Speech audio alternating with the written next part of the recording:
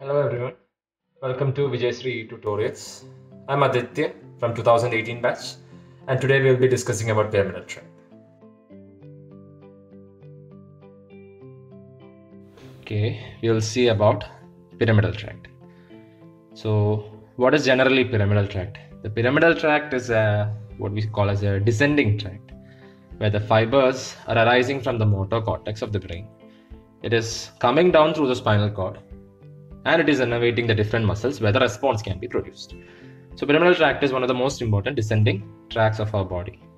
Now, before we see about pyramidal tracts, we must know from where these fibers are originating. It is from the cortex, the brain cortex, and what part of the brain cortex? That is the motor cortex. Now, what is motor cortex? Supralateral surface of the brain, we have a very prominent sulcus, that is a central sulcus, and the part anterior to the central sulcus, which is present in the frontal lobe, that almost a very prominent portion of the posterior part of this frontal lobe is occupied by what we call as a motor cortex. We can see it is present anterior to the central sulcus, and posterior to the central sulcus is what we have the primary somatosensory cortex, which is given as 312, that is primary somatosensory cortex. 4 and 6, that is a motor cortex. So this is present anterior to the central sulcus.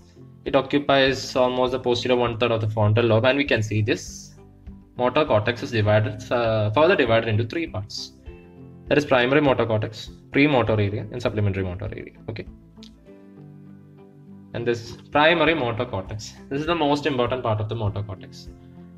Central sulcus and anterior right to the gyrus under, which is what we call as the precentral gyrus, and this gyrus is the primary motor cortex.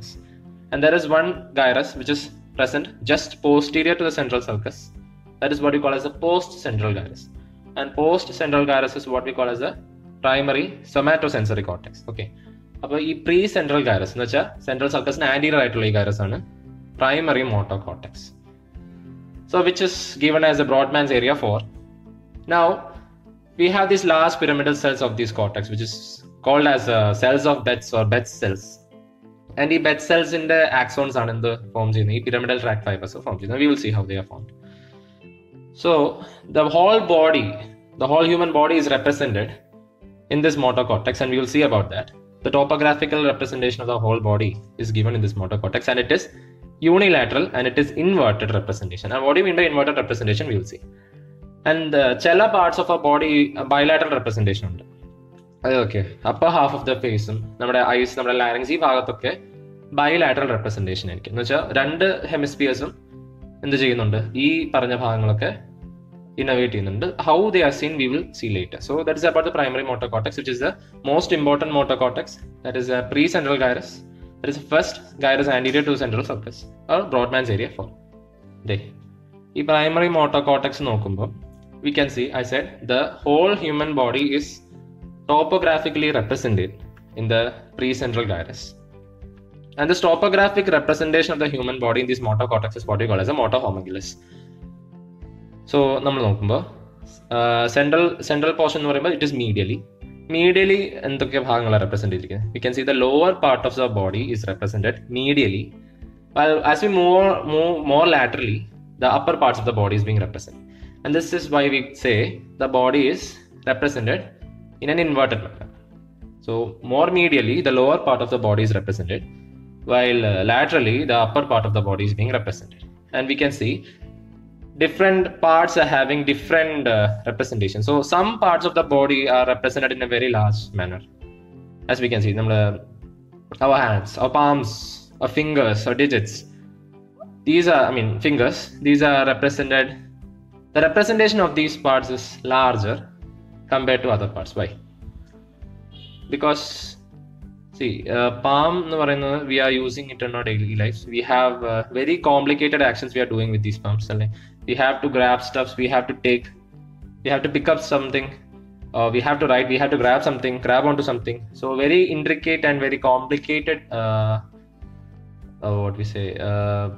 actions are required for the functioning of these parts. അപ്പോൾ കൂടുതൽ motor activity ഏത് ഭാഗങ്ങൾക്കാണോ വേണ്ടത് അതിൻ്റെ representation larger ആയിരിക്കും. So അതുകൊണ്ടാണ് നമുക്ക് C നമ്മുടെ angle അല്ലെങ്കിൽ നമ്മുടെ ഫുട്ടിൻ്റെ റെപ്രസെൻറ്റേഷൻ ഒക്കെ കുറവാണ്, പക്ഷെ നമ്മുടെ പാംസിൻ്റെ റെപ്രസെൻറ്റേഷൻ കൂടുതലാണ്, ഫേസിൻ്റെ റെപ്രസെൻറ്റേഷൻ കൂടുതലാണ്. കാരണം കൂടുതൽ ഇൻട്രിൻസിക് മോട്ടോർ ആക്ടിവിറ്റി വേണ്ട ഭാഗങ്ങൾക്കൊക്കെ റെപ്രസെൻറ്റേഷൻ കൂടുതലായിരിക്കും motor ഹോമോഗ്ലിസ്റ്റ്. So that's about the topographical representation. What about premotor area? This part is present anterior to the primary motor cortex. And the Broadband's area 6 എന്ന് പറഞ്ഞിട്ടുണ്ട് ആയിരത്തിൽ. അത് premotor area as well as supplementary motor area. Together we can say it is Broadband's area 6. അപ്പം premotor area അതുപോലെ തന്നെ supplementary motor area രണ്ടും കൂടി ചേർന്നിട്ടാണ് നമുക്ക് കോംപ്ലിക്കേറ്റഡ് ആക്ഷൻസ് ചെയ്യാൻ പറ്റുക. Such as positional movements. If you are taking something, if you are picking up something, if you are writing, we need intrinsic and very complicated actions. So all these three centers act together so that we can perform such complicated actions. Okay. Now see what is a descending pathway. As I said before, fibers arising from the cortex or the brainstem are descending downwards and ending in the spinal cord. And this comprises of the descending pathway. Not only in the spinal cord, but most importantly spinal cord തീരുന്നുള്ളൂ. കോർട്ടക്സിൽ നിന്ന് തുടങ്ങി വേറെ brain സ്റ്റെമിൽ end ചെയ്യുന്ന fibres ഉണ്ട്. All these constitute of the descending path. അതുപോലെ തന്നെ brain സ്റ്റെമ്മിൽ നിന്ന് തിരിച്ച് spinal കോഡിലോട്ട് വരുന്ന ഫൈബേഴ്സ് ഉണ്ട്. കോർട്ടക്സിൽ നിന്നും തിരിച്ച് സ്പൈനൽ കോഡിലോട്ട്, കോർട്ടക്സിൽ നിന്ന് ബ്രെയിൻ സ്റ്റെമിലോട്ട്, അല്ലെങ്കിൽ ബ്രെയിൻ സ്റ്റെമ്മിൽ നിന്ന് സ്പൈനൽ കോഡിലോട്ട്, ഇങ്ങനെ വരുന്ന ഒത്തിരി ഫൈബേഴ്സ് ഉണ്ട്. എല്ലാം കൂടി നമ്മൾ എന്ത് പറയും? ഡിസെൻഡിങ് പാത്വേ എന്ന് പറയും. Traditionally we can classify this descending pathways into to. That is A pyramidal tract and extrapyramidal tracts. So that's how we traditionally classify these descending pathways. Now we'll see what is a pyramidal tract. Why are these tracts called so pyramidal? Why? Because anteriorly in the medulla we have two projections which are the pyramids of medulla. So these fibers are passing through these pyramids, hence they are called as pyramidal tract. That's all. But what is a pyramidal tract? Motor cortex in spinal cord lot end in the fibers. They are passing through the pyramids of medulla, which is present anteriorly. Hence we call it as a pyramidal tract. Now, pyramidal tracts comprises of two main tracts. There is a corticospinal tract as well as corticobulbar or corticonuclear tracts. Now we will see each. Corticospinal tract. See, when we are talking about pyramidal tracts, we are actually talking about corticospinal tract. So this can be used, these are very commonly used interchangeably. Corticospinal tracts അല്ലെ pyramidal tract എന്ന് പറയുമ്പോൾ നമ്മൾ ഉദ്ദേശിക്കുന്ന സാധാരണ pyramidal tract നമ്മൾ പറയുമ്പോൾ ഉദ്ദേശിക്കുന്ന സാധാരണ corticospinal tracts. Okay. Corticospinal പേര് പോലെ തന്നെ from the cortex down to the spinal cord. Now these are the fibers which are regulating the skilled voluntary actions of the human beings. These are the most important descending tracts which are controlling the skilled voluntary actions of our day-to-day lives. Now, corticospinal tracts are further divided into two groups.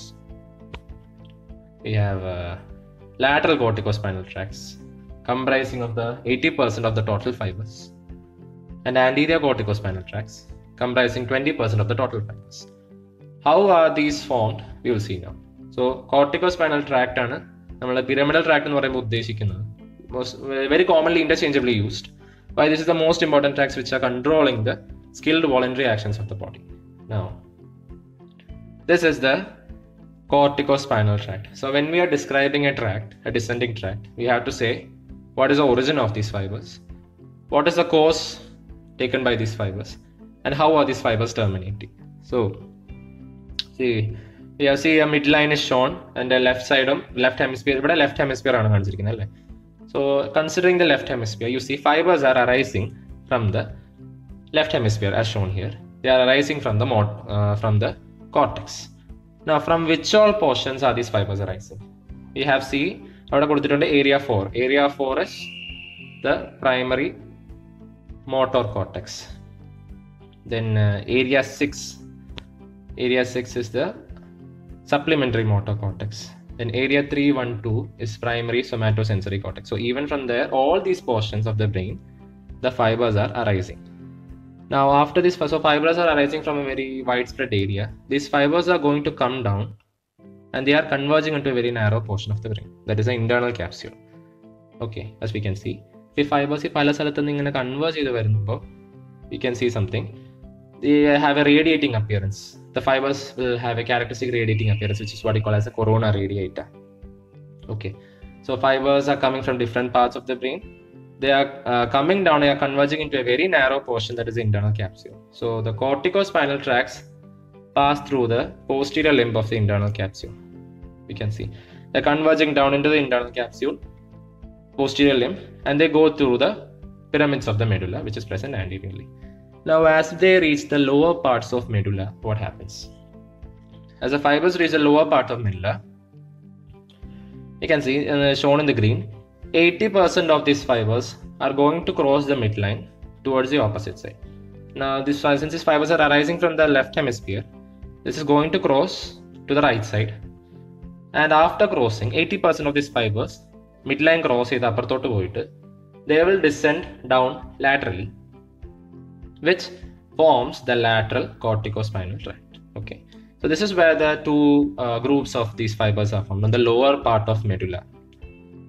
You can see 80% fibers in the midline cross ചെയ്ത് അപ്പുറത്തോട്ട് പോയി laterally താഴോട്ട് പോകും, and they form the lateral corticospinal tract, while the rest 20% will descend through the same side anteriorly. It will descend through the same side anteriorly, and this forms the anterior corticospinal tract. Okay, so 80% are crossing, which is forming the lateral corticospinal tract. Now anteriorly 20% of these fibers will continue down, forming the anterior corticospinal tract. So that's how these two groups are formed. So now how are these terminating, these fibers terminating?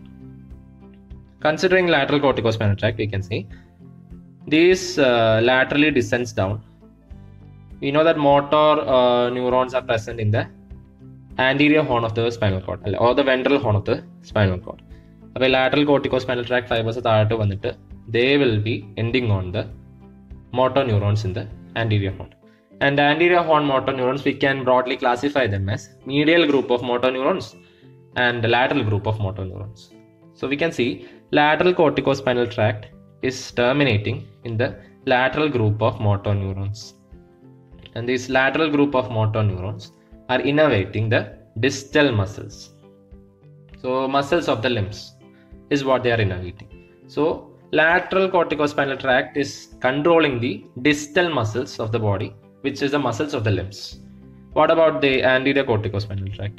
They are descending down through the same side. They are terminating in a interneuron. As we can see, this interneuron, what it does, it will cross to the opposite side. Interneuron left in the right cross ചെയ്തിട്ട് അവിടെയുള്ള medial motor neurons innervate. That's how it is done. അതുപോലെ തന്നെ ലെഫ്റ്റിൽ we can see anterior corticospinal tract interneuron terminate ചെയ്യും. A few fibers from this interneuron will be innervating on the same side, while the rest will cross the midline, go to the opposite side. It will terminate on the medial group of motor neurons, and these medial motor neurons are innervating the proximal muscles, so mostly regulating the posture. So that's how these fibers are terminating. So lateral corticospinal tract will terminate on the lateral motor neurons, which is innervating the distal muscles, while anterior corticospinal tract is indirectly via an interneuron terminating in the medial motor neurons, which is innervating the postural muscles. So that's about the origin. We can see this origin again. Fibers are originating from the primary motor cortex, area 4. In the motor cortex, there are large pyramidal cells which are called as the cells of Betz, and these cells of Betz are coming down as the axons are coming down as the pyramidal tract, or fibers of the pyramidal tract. Then the other areas, we can see area 6, that is a supplementary motor cortex.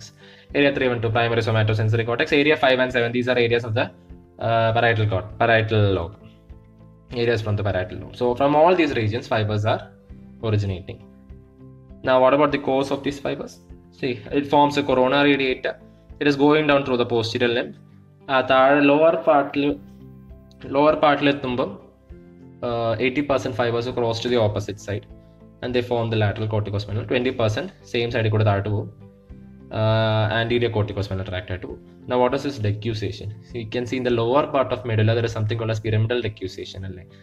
നമ്മൾ രണ്ട് സൈഡിൽ നിന്നും fibres അങ്ങോട്ടും ഇങ്ങോട്ടും cross ചെയ്യണമല്ലോ. ഈ 80% fibres are crossing to each other, foaming the lateral കോർട്ടിക്കോസ്പൈനൽ tract. അപ്പം left ഹെമിസ്ഫിയറിൽ നിന്ന് വരുന്ന ഫൈബേഴ്സ് ലെഫ്റ്റിൽ നിന്ന് റൈറ്റിലോട്ട് പോകുന്നുണ്ട്, റൈറ്റിൽ നിന്ന് വരുന്ന റൈറ്റിൽ നിന്ന് ലെഫ്റ്റിലോട്ടും പോകുന്നുണ്ട്. അപ്പം now when these fibres are crossing, these fibers tend to cross with each other, and this forms what we call as a pyramidal decussation in the lower part of the medulla. The pyramidal decussation is formed by the intercrossing of the fibers of the corticospinal tract, which is forming the lateral corticospinal tract. Okay, so that's about the cause. Termination അങ്ങനെയാ lateral corticospinal tract lateral motor neurons terminate ചെയ്യും. അതെന്തോ control ചെയ്യുന്നത് distal ലിംബ്സിനെയാണ് control ചെയ്യുന്നത്. Anterior corticospinal tract ആണെങ്കിൽ medial motor neurons innervate ചെയ്യും. അത് posture ആണ് regulate ചെയ്യുന്നത്. Now, what are the functions of this? Voluntary movements. Our limbs are under voluntary control, and the lateral corticospinal tract is controlling our limbs. Hence, the voluntary control of our limbs is controlled by this lateral corticospinal tract or the corticospinal tract. അതുപോലെ തന്നെ anterior corticospinal tract എന്താ ചെയ്യുന്നത്? Postural muscles. It is not very significant because posture is mainly regulated by our vestibular system. Vestibular center ആണ് posture regulate ചെയ്യുന്നത്, but this also innervates the muscles, but not very significant, we can say. So that's about the functions on corticospinal tract. So we have the origin, cause and termination and functions of the corticospinal tract. So this is the most important tract which is regulating our skilled voluntary actions.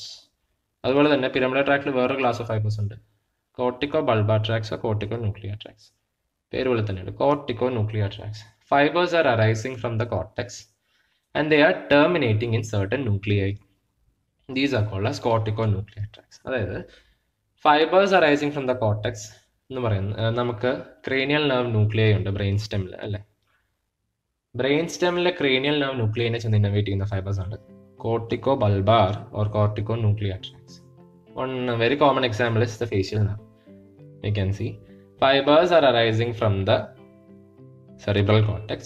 Fibers are descending down and fibers are crossing the midline and it is innervating the facial nerve nucleus on the opposite side. And these fibers constitute of the corticonuclear tracts. You know that facial nerve nucleus is present in the lower part of bones where the internal genu forms, the abduction nerve nucleus and all. So it is അപ്പോൾ ഈ fibres from the cortex mid line cross ചെയ്ത് പോൺസിലുള്ള facial നെർവിനെ ചെന്ന് innovate ചെയ്യും. And these fibres constitute the cortico bulbar or cortico nuclear ട്രാക്ട്സ്. അപ്പോൾ cortex തൊട്ട് brain stem വരെ പോകുന്ന fibres ആണ്. അപ്പോൾ muscles of head and നെക്കിനെ usually innovate ചെയ്യുന്ന ക്ലാസ് ഓഫ് ഫൈബേഴ്സ് ആണ് ഈ cortico nuclear ട്രാക്ട്സ്. And these fibers are forming the upper motor neurons of cranial nerves. So what is an upper motor neuron? What is a lower motor neuron? We will see.